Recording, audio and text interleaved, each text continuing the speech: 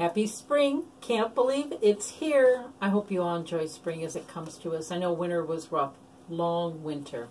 Okay, so we are getting ready for Minority Health Month. We're going to have a very robust month.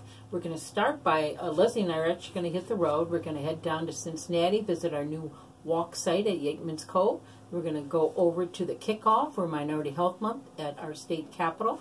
And then we're going to come back and we're going to start really getting busy for all the activities that we have planned for the month. You can visit all the activities, events, programs in this month's newsletter. Especially, I want you to pay attention. You should have got this in the mail. It's about the Ahuja Summit, Spring Summit. You don't want to miss that.